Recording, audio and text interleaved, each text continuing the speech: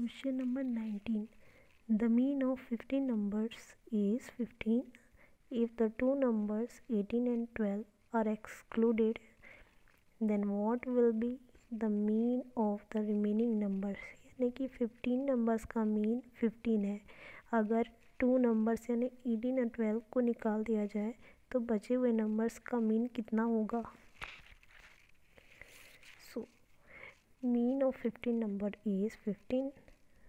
Sum of the number is 15 into 15 यानी कि 225. Number excluded यानी कि किन नंबर्स को हमें एक्सक्लूड करना है? 12 और 18 को.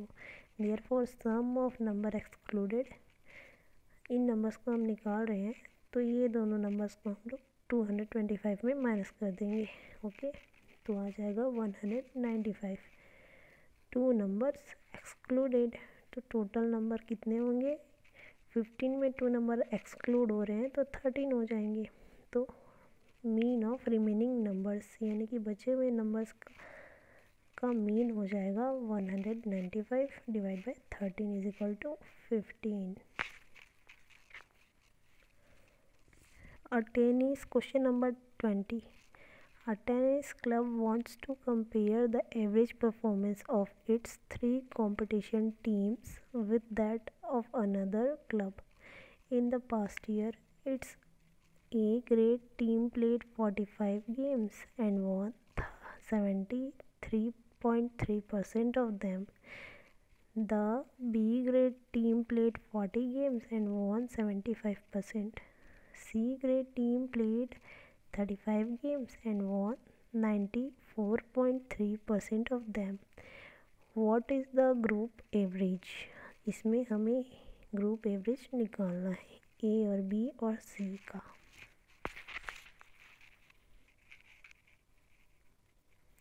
इसका सॉल्यूशन हो जाएगा number of game played by ए, यानी ए के द्वारा कितने गेम खेले गए. ए ने कितने गेम खेला?